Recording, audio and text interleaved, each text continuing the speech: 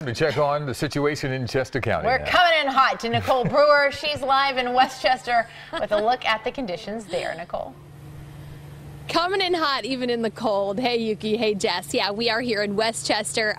If you take a look behind me, you can see that's East Gay Street. We're kind of sandwiched at a Wawa in between East Gay and East Market Street. From what we can tell, traffic is moving along pretty well. I mean, at least on these main roads. You get back into the neighborhoods and residential areas, then, you know, you hit some problematic spots. And definitely everything is kind of slippery and slushy. You know, we say in this business, when snow comes around, the show must go on. And in our case, it's usually especially long. But I will tell you that no one has had a longer day or couple of days than this guy. This is Robert Keller.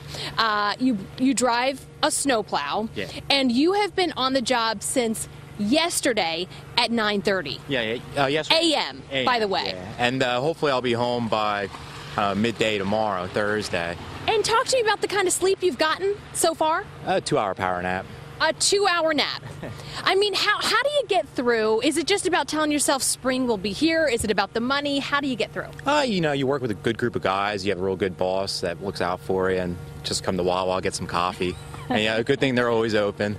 That's for sure. The Wawa does wonders. Robert, be safe out there. Okay, get some sleep. We're going to send it back into you guys. A lot of people out here working hard and appreciating this thing for what it is. Yeah.